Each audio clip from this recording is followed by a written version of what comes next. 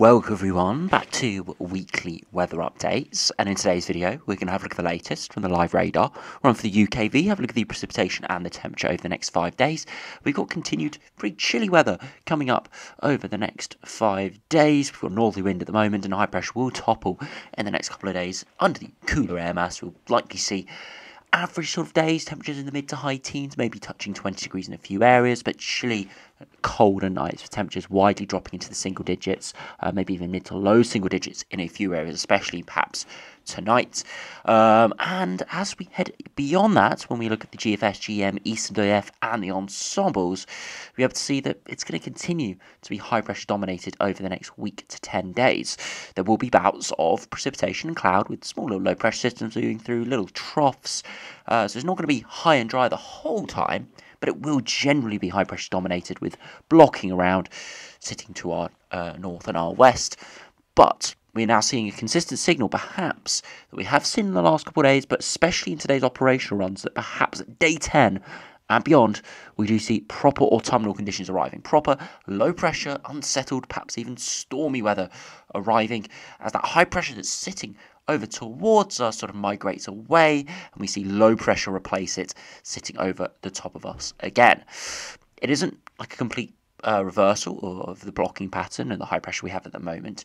It's just a slight position change of where these systems are setting up. So it can change very much, can change quite significantly over the next couple of days. So we'll have to see, but we are seeing a signal from all the operational runs today. Some very unsettled weather to end the month and start October. So do remember, if you enjoy my videos, make sure to like and subscribe, and remember to follow me on Twitter as well. The link's in the description. So we start on the live radar. You can see it is widely pretty dry. A few showers across northern Scotland and parts, perhaps across the east coast of England as well. But again, it is widely quite dry here. Some cloud moving in, but further westwards and southwards, it is very dry with a lot of sunshine around. Yes, though, we do have a chilly northerly wind. It doesn't look too bad here on the precipitation charts, but it is chilly out there whenever the clouds cover the sun, or if you're in the shade and that wind does blow. It is chilly. Feel like temperatures probably in the low teens out there, but on the thermometer, some areas in the south perhaps getting towards 17, 18. So when the wind does die down, we see a bit of sunshine. It doesn't feel too bad out there, but it's the early mornings and the evenings at the moment that are chilly. So it's still a little bit of a hint of heat out there when we're in the sunshine, a bit of warmth, but as soon as that sun goes away and that wind starts blowing, it is feeling proper autumnal and chilly out there with quite a cold upper air mass at the moment. Luckily though, we are generally mostly under the higher pressure, so yes, it is chilly. We have got quite a strong northerly breeze, but we are pretty dry. You can see across parts of Germany and northern Europe in general. Look, a lot of precipitation here, a lot of heavy showers, and even some snow starting to fall over the Alps as we have this cold air mass spreading through. If you do have a look at the temperatures around the peak time of the day, around 4 p.m, you can see that it is widely blues and yellows today. Maybe the hint of orange towards parts of western England down to the southwest. That's temperatures perhaps getting towards 16, 17, 18 degrees, but widely sort of that mid to low teens. So chilly out there. You can see how it is pretty cold across Germany. All those showers, that's where a lot of this colder air is filtering into, and yeah, it looks really chilly indeed. And this weather is just going to continue. It doesn't look likely in the next couple of weeks. We are more often than not going to be below average in terms of upper air temperatures, with precipitation around, cloud around. It is going to equate to some quite cold conditions at the surface. Nothing that's going to produce anything wintry by any means, but could be days coming up of low teens, maybe high single digits in some areas, feeling really chilly considering we were seeing mid to high 20s only a couple of weeks ago. So yeah, big changes coming, but this is the transition time from summer to autumn into winter. So from that proper warm hot days that we see pretty consistently in the summer to starting going much cooler and more unsettled, we're seeing that proper transition coming at the moment. So yeah, it is due, and it is happen every time of year, but yeah, it is going to be a bit of a shock considering what we have had in terms of our summer condition over the last couple of months. So if you go to the UKV and have a look at the precipitation and the temperature over the next 5 days, now if we run over to this afternoon, you can see that a few showers in the north of Scotland and a few areas of cloud and a few showers into eastern parts of England. As we head through tonight, those showers do diminish, but continue perhaps across northern Scotland, and you do see a bit of cloud moving in, so could hold those temperatures up a little bit when we see those clouds, but it will still be a little bit chilly. Tomorrow afternoon, a few showers around, perhaps across the North Midlands and parts of northern England, perhaps in East Anglia, but nothing too crazy, and a bit of sunshine around as well, so it won't feel too bad, and that northerly wind is getting cut off. So yeah, the thermometer temperatures will improve slightly, but the feel-like temperatures will probably improve quite a bit as well, by a good few degrees, just because that wind is starting to get cut off. And as we head through to Monday, you see some precipitation pushing in from the north and the west. As I said, it isn't going to be bone dry over the next 5 to 7 days, but there will likely be quite a lot of dry weather. A few showers though here, a bit of thicker rain there, thicker cloud and rain there, and just bouts of small areas of cloud and precipitation moving in. And you see that through Tuesday, another drier day, and into Wednesday, yes, some precipitation starting to push into the north and west, but again, widely dry, perhaps though towards Thursday, we see some heavier precipitation. Small low pressure systems, sort of squeeze between higher pressure systems, could move in and could get a bit of heavier, more widespread rain. But we'll have to keep an eye on that. It's 5 days away. You look at those upper air temperatures. Look at that, really chilly at the moment, around freezing at 800 PHPA, really quite cold. And those wind speeds coming directly in from the north, so it is chilly, especially towards the coasts. But as we head through to this afternoon, you can see temperatures peaking around 16 to 18 degrees, but widely mid to low teens elsewhere, apart from sort of central England. As we head through to night into the early hours of tomorrow, you can see widely mid to high single digits in the south. Actually colder in the south than in the north because of that cloud, as I said, pushing into parts of northern areas that could hold those temperatures up. But it's still widely chilly compared to what we have had over the last 4 months. Not quite as cold as the night we've just had, but still will be chilly out there. Tomorrow's temperatures will be around the same, if not slightly higher, maybe more widely, 16 to 18 degrees and maybe 19 degrees in a few spots, because of course we do have that wind getting cut off a little bit and a bit milder air starting to push in. And as we head into early hours of Monday, still perhaps high single digits in a few areas, but across central areas, perhaps low teens. And as we head towards Monday afternoon, for the Queen's funeral, you can see actually it's been a really nice day. So a bank holiday for the Queen's funeral. Going to be quite a sad day, of course. I know a lot of people will probably be out doing a lot of mourning, watching the funeral. And it does look, luckily, it's going to be pretty dry. And it's going to be a pretty moderate, warmish temperatures. That's good if you are heading out that day. So yeah. Not too bad on Monday, temperatures perhaps peaking around 20 or 21 degrees, maybe a little bit chillier further northwards. As we head towards Tuesday, still perhaps mid to high teens, maybe 20 degrees in a few spots. And again into Wednesday, again similar, perhaps even slightly higher, 20, 21 degrees. Those upper air temperatures, if you have a look at them, you can see they are warming up slightly there as we do have a wedge of warmer air squeezing in before the higher pressure. We are going to see temperatures still potentially reach 20 degrees over the next couple of weeks, but these sort of warm, consistent 20 plus degree days, they are a thing of the past, at least until next summer. Yes, there will be isolated 20 degrees here or there, widespread 20 to 25 degrees. I think we're not likely to see it again. We're more likely to see widely mid to low teens over the next couple of weeks. So if we do go over to the GFS and see what that is showing over the next couple of weeks, again, you can see the northerly wind at the moment. Look at those upper air temperatures, really quite cold, 0 degrees at 850 HPA, the potential equivalent temperatures. All these blues moving in, showing a cold air mass, and the temperature deviation blues again, well below average for this time of year. If we do move beyond that, you can see the high pressure to topple.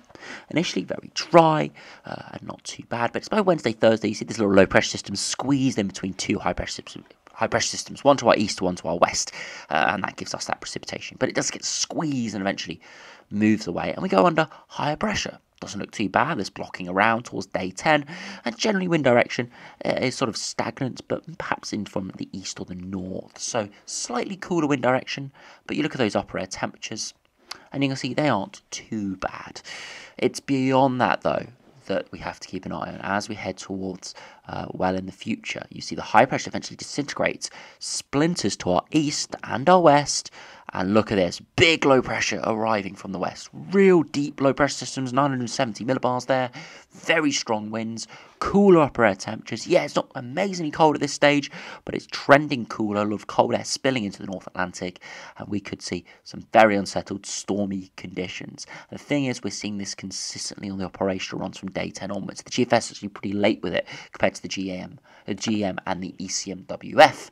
Again, if we have a look at those 10 meter winds, you can see, look at that, very strong winds, gusts there, sustained wind speeds in knots of 30, 40, 50 knots, which is really quite strong. Again, that could even be named storm territory here, so yeah, we'll have to keep an eye on that if we do see these systems sort of developing, and if they did, it could be very unsettled and perhaps very stormy as we head into the end of September and early October. But luckily, the next 7 to 10 days in the actual reliable time frame, it still looks generally settled with higher pressure around. Perhaps that little low pressure system that's getting squeezed by high pressure, perhaps on Wednesday and Thursday, that could give some rain. But of course, we'll update that nearer the time and see exactly how that does evolve. So if you do have a look at the GEM run, see how that does compare. Again, the northerly wind at the moment, the high pressure does topple, and we go settled, and those temperatures do trend upwards. We see that smaller pressure system slide in, does get a little bit deeper there, so it could be some quite heavy rain there, maybe some stronger winds across Scotland, before eventually high pressure topples, see a bit of a northerly wind there. But you look at the upper air temperatures, and it's not too bad, a little slightly cooler air masses here or there. It's beyond that, you see the high pressure again splinters to the east and to the west. Low pressure dives southwards and sits over the top of us. Very, very unsettled this would be.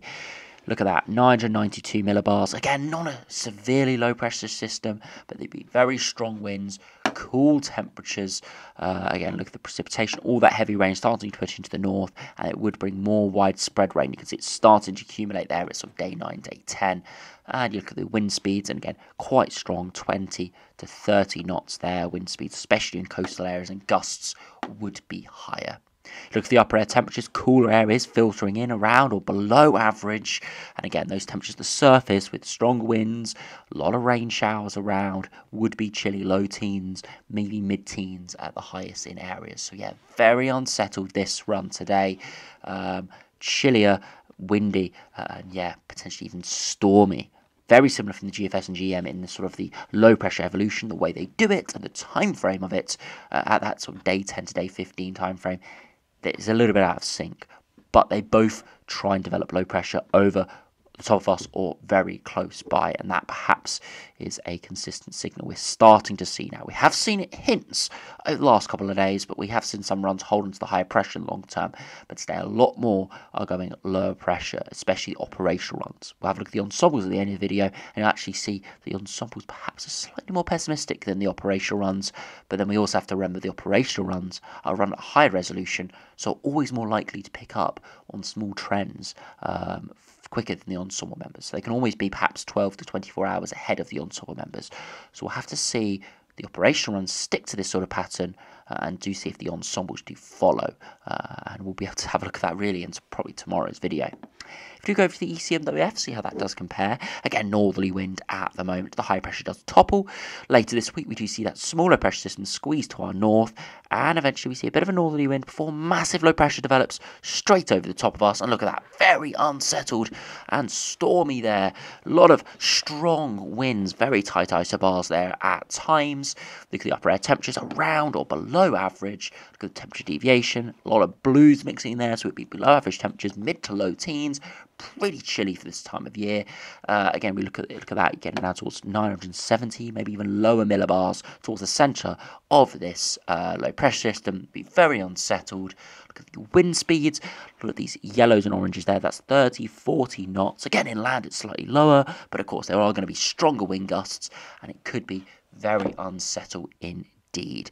So all of the runs today are going on a very similar pattern of these small low pressure systems, perhaps on Wednesday and Thursday, high pressure dominating apart from that until perhaps day 10 to day 15, where low pressure runs in for the last couple of days of September into the start of October, giving us very unsettled, maybe stormy conditions, that high pressure splintering to our east and our west. Not only would this be very unsettled, stormy with a lot of rain around, it would also be quite chilly. You can see that high pressure is more out into the Atlantic, producing more of a northerly flow into these low pressure systems that would push cooler air in. Again, not cold, we're not in sort of November, December, January, February time, but it would be cool, bringing a cool feel at the surface.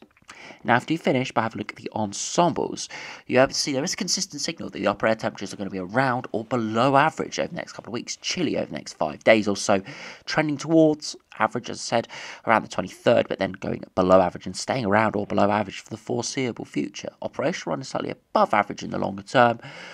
Perhaps that's because it's got more of a westerly flow instead of a northerly flow feeding into the low.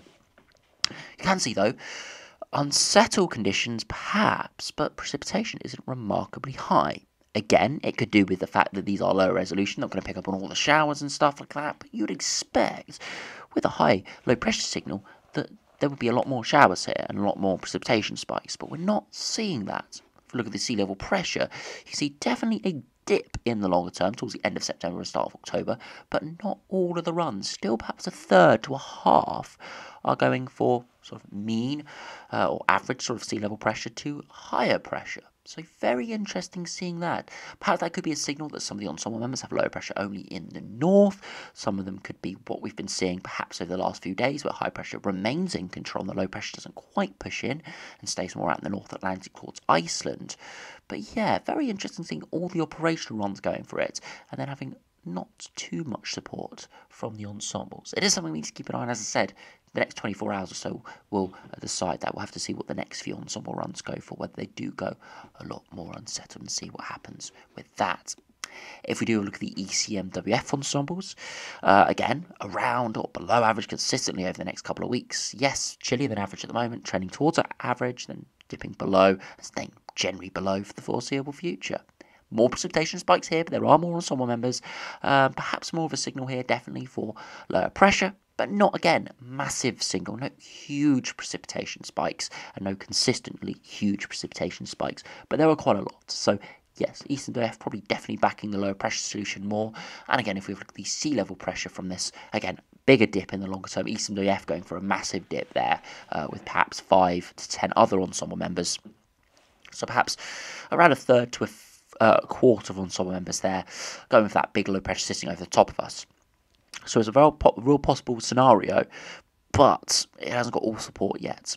But it is day 10 to day 14 time frames, or day 15 time frames, so there is still a lot of uncertainty, but we'll have to see what happens. But the interesting thing today is all 3 operational runs are going for a very unsettled, stormy, low pressure sort of signal, and perhaps that is a sign now that that's what is coming into the models over the next couple of days, and we'll have to see really what the next sort of 24 hours does hold, whether we do consistently see low pressure solutions in the operational runs and starting to move more into the ensemble members as well, or do we see perhaps they revert, and this is just a coincidence where all of the operational runs sort of going for that low pressure situation for a few runs and then sort of revert a little bit. So we'll have to see what happens, but the signal at the moment is perhaps for a very unsettled, maybe even stormy end to the month and start of October.